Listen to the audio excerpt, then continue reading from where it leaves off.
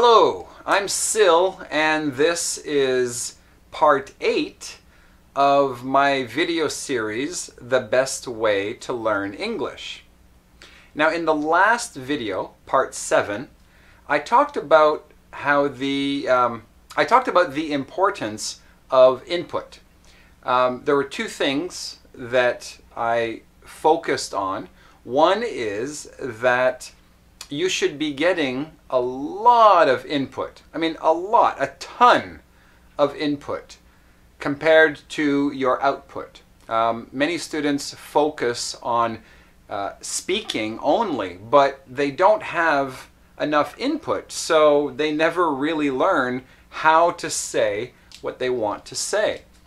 Maybe they've never heard it before, or maybe they've only heard it one time or two times, but that's not enough. You need to be hearing the same types of things over and over again in different situations for your brain to really understand its nuances and how it should be used and when it should be used and with whom it should be used, etc. So getting input is really important, and also the type of input.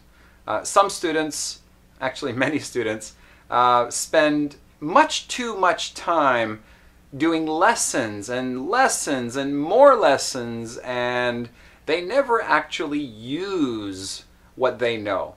And when I say use, I mean both input and output. Speaking and writing is output. Listening and reading is input. And a lot of students spend almost no time getting the right kind of input. Well, most students spend no time getting enough input, and also the input that they do get is the wrong type. Some students spend all of their time with input on lessons. They're reading textbooks, they're reading grammar books, they're reading dictionaries. And that's fine for a little bit of the time, maybe 10% or 15%, but it's not good enough. It's not going to really help you. What is going to help you is real, meaningful English that is used for communicating something, and something you're interested in or something that you need. So now in this video, maybe you're asking yourself, what kind of input? Well, coincidentally, that's what I have here. Okay, so this video is about how to get good input. Now, when I mean what I mean by good input is something that is interesting and something that is good for you, that will help you learn English on a much higher level beyond what the textbook can teach you. But on the other hand, if it's too difficult for you, then maybe you'll give up easily. So here are some ideas on how you can get started in building your vocabulary and your grammar skills by getting a lot of the right type of input that is useful and interesting. Okay, the first one, children's books. That's an idea. You can go to the bookstore and find some books that are written for young children, maybe some bedtime stories. Although, if you're watching this video and you understand what I'm saying, that might be a little too low level for you. So look around the bookstore, look at the different books, and try to find one that is challenging for you, but not too easy. You want something that's about your level. Now, one thing about children's books, when I started learning Japanese, I moved to Japan, and I read, my first book was a textbook. Great. I learned some basic grammar, some basic vocabulary, and that was wonderful. If my friends spoke to me extremely slowly, then I could practice my Japanese. However, I knew that I needed a lot of input to practice my listening, to get to know it. And I didn't want to do it all with drills and textbooks, because that's just boring. But not only is it boring, it's also not very useful. I'm not going to remember these things as well because I'm not interested in the content. So anyway, I tried watching TV, and that was too fast, too high level. The vocabulary was too high level. The grammar was too difficult. I couldn't follow it. And so I didn't know what to do. I couldn't read the newspaper. That was much too difficult. All those characters that I couldn't read. So I asked some people, I said, hey, what should I do? And one suggestion was children's books. I thought, hey, great idea. Okay.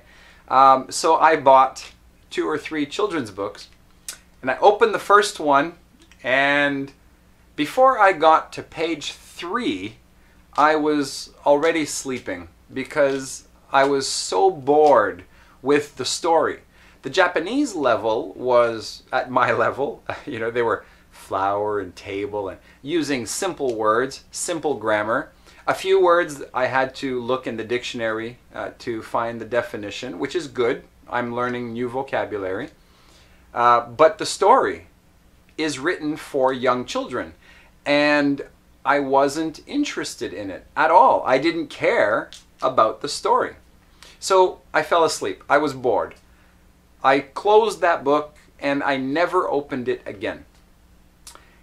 It's then that I had the idea, many, many years ago, for something like this YouTube channel where I'm speaking in slow, easy English. At that time, I remember thinking, I wish there was something on TV or a book or a magazine that was in easy Japanese, but where the topic was for adults, something that might interest me.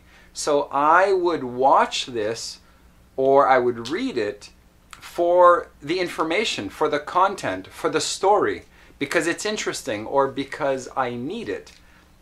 I don't want to do something that I'm not interested in or that I don't need, because that is just more studying and it doesn't help me.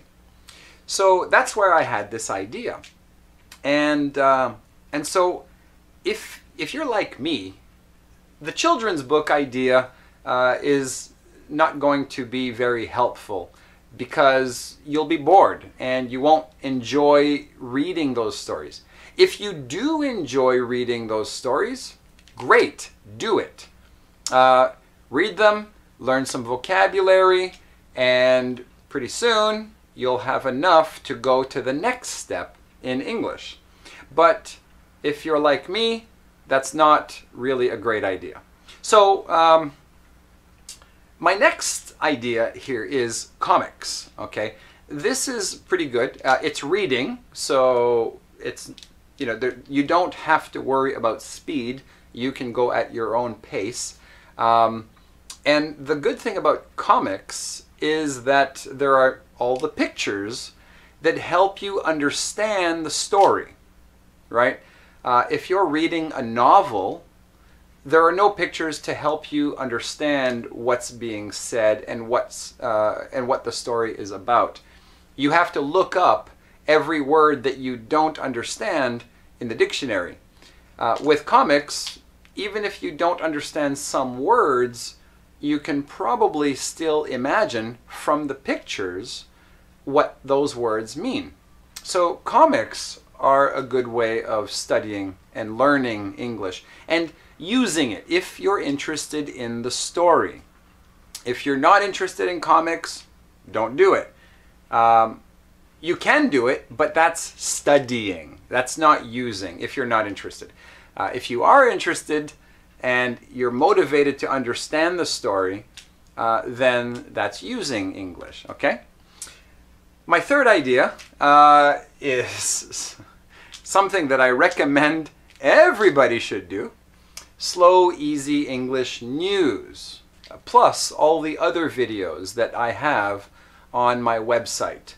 So far, I think I have over 250 videos. That's a lot of English input for you. And like I said, I had this idea many years ago about content that was interesting for adults, but where the language level was a little bit lower and understandable for students who are not advanced. So that's why I made this channel, was so that people could get a lot of input that is challenging, but not too difficult, not too easy. And so if you're at this level where you are watching this, probably it's ideal for you. So Slow Easy English News is a great way to get input, because I talk about real news. It's not fake. It's not just for you to practice listening. You're actually listening for the content, for the news. If this was in your native language, you would still want to hear the news, right? So all we're doing here is we're changing the language to English so that you can at the same time improve and learn new English. You can improve your English and learn new English, okay? So the other thing too, remember in the last video, a lot of input. So don't stop at one video. One video is 1 minute, 2 minutes maybe. That's not a lot, okay? So if you can, if you have time, watch all the videos that I put up. Well, if you're interested in the news, watch all of them, okay? And even if you're not interested in everything, it's good to force yourself to watch the other videos a little bit anyway, so that you can get a variety of different stories, different English, okay? So if you're interested in news, that is a great way to get more English input. Again, you don't want to stick with only one type of English. This is news English, so it's great, but you should try to get a variety of English, comic books, the news, and other things.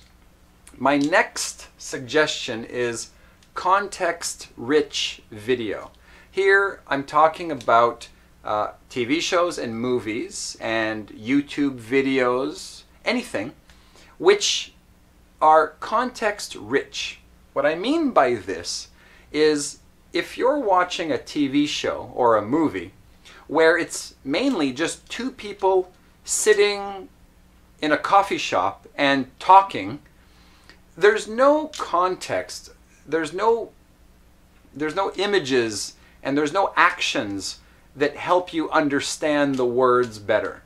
So there's no context, it's not no context, but it's very little context. What you'd like the best is to get something that has a lot of context. So, for example, action movies. Action movies don't have a lot of words, and there's a lot of context. In an action movie, maybe somebody is walking into a street and there's a car coming and somebody says, "Hey, watch out!" And then the other person goes, "Whoa!" And gets out of the way of the car. You don't need a dictionary to help you understand that, hey, watch out! That means there's a car coming, get out of the way. That's a very high context situation. So it's a context-rich situation. So that kind of movie is a great thing to use that will help you build your English skills and your grammar and learning new vocabulary, all of it. So action movies are a good start. Some TV shows have a lot of everyday situations. You know, the police shows, they have police stuff. It's all police stuff. This will help you a little bit, but not that much. It's not going to help you with how a family would talk to each other at home, for example, or how friends would talk to each other in normal situations, going to a movie or going on a date or going to a party. All of these situations, you don't have many in a police show. So instead of watching a police show, try watching dramas or maybe light comedies. Comedy can be difficult though, so be careful. One good one is a TV show called Modern Family. It's a comedy. There are a lot of jokes, but they're not usually very difficult jokes. So that might be a good show. It's centered around a family, and so there are a lot of everyday situations which will give you a lot of context. But again, humor is very difficult, so as a first step, you might try something like, I don't know, 90210. I don't watch it, so I don't know, but I know that the setting is, what, school and home mainly, maybe at work as well. These situations are very good for you to learn what types of expressions people use, how they say things, how they talk to maybe their friend or their parents or their boss, because we talk, you know, we say things differently depending on who we are talking to. So that's a good show. So yeah, try to keep the video that you watch context rich, okay, where the actions and the setting help you understand the words. Okay, do that, and you'll be good to go. The next suggestion that I have is use the internet, the web. Okay, the web has a lot of great stuff for you, and stuff that's really actually interesting. Stuff that you probably already do today in your own language. Just switch it to English. For example, menus. Have you ever looked on the internet for a restaurant? If you have, do it in English. Look for a restaurant using English language, using maybe a travel site. They probably have reviews on a restaurant near you, even in your country, that is maybe not English speaking, but the website is for English travelers, and they might have some information about some restaurants near your house, all in English. So you can use that. Flyers. Sometimes some shops have flyers, like, you know, weekly flyers up on the internet. You can look at those. If you live in an English-speaking country like the United States or Canada, then that's great. You'll probably find a lot of these. If you don't live in an English-speaking country, I guess the information is not really relevant to you, but you can still use it to study vocabulary.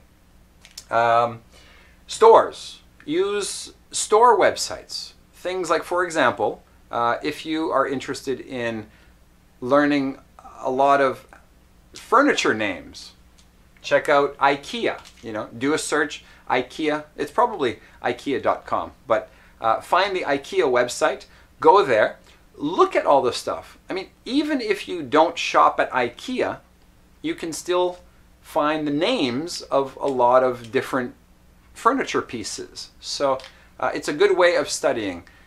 If you can use IKEA, the IKEA website, for real, then it's great. It's not just studying, but it's actually using the English, right? But even if you can't use it, it's a great way to study. Much better than textbooks. Sears. Sears is a large department store in the United States and Canada. I don't know about other countries, but it's a department store. IKEA has only furniture. Sears has many things. Furniture, clothes, automotive parts, sporting goods, all kinds of things. So Sears is a great website to learn the words for many, many, many, many items that you have at home right now. AutoZone for auto parts. Best Buy for electronics, maybe TV, stereo, computer, camera, camcorder. Home Depot, that's a large hardware store chain in the United States. You could use that to learn about, building materials and renovation materials for your home. H&M, an international clothing company, clothing store. So if you want to learn about clothes, check out H&M, or maybe Zara, also another clothing company. Outback is an international restaurant. You might have one in your city, so that's a real website that you can use for real information to really go to that restaurant. Hard Rock Cafe, another restaurant. And, don't be afraid to use Google. Google is your friend. You can use Google, do a search, right? Restaurant, let's say you live in, I don't know, wherever, Rome, okay? Do a Google search. Restaurants, Rome. You do that search in English, and you should get a lot of results in English. So any topic that you're interested in, I'm sure there's probably a business website that can teach you a lot of vocabulary for that topic. Another idea is recipe sites, okay? Everybody needs to cook. If you don't cook, you really should learn how to cook. Come on. So if yeah, if you don't cook, you probably should learn how to cook a few things anyway, right? Use recipe sites. Go to Google again, do recipe, chicken, and then hit enter. You'll get a lot of recipe sites that you can go to and look at different recipes. Try one, choose one that you think looks very good and try to use this recipe. Do not translate to your language, okay? Don't do that. Just use the dictionary if there are words that you don't understand, yes, but don't translate everything using a web translator. Those are no good. Don't use them. Just try to follow it in English. And that is using English, because what you're doing is you're making the food, you're making the recipe, you're following the recipe to make a dish. You're not just studying English that you're not interested in or that you don't need, right? So this is perhaps one of the best ways. No, it's not one of. I'm sorry, it's not one of. It is the best way to learn English. It's by actually using the English in a meaningful way. Even if it's just input, that's okay. If you can get input and output, that's even better, yes. But you do need a lot of input, So, so do that. Try to do that as much as you can. And there you go. I guess that's all I have to say. I think it's clear what the message of this video is. So good luck. Try to do as many of these as you can. Remember, try to do many of them, not just one. If you watch the news, great. That makes me happy. But try using English in other situations. The recipes, whatever. Watching movies and TV shows and comics and all kinds, as much input as you possibly can. That is how you will learn great English. Listening, reading, speaking, and writing. They're all connected. You can't just practice one. They're all connected and they all help each other. But one thing that is for sure, if you don't have enough input, your output will never get very good. Okay? So, so please use these methods for getting good, real, interesting input. And I will, in my next video, I'm going to give you more information about how you can how you can get even better input or more good input, and also use the output that you have, you know, in your head to bring that English out and express yourself. So I will see you in part 9 very soon. Thank you for joining me, and if you liked this video, please click the like button and share the video with other people who could use it, other people who want to learn English and would probably find this advice valuable. So thank you for watching, and I'll see you again soon. Bye.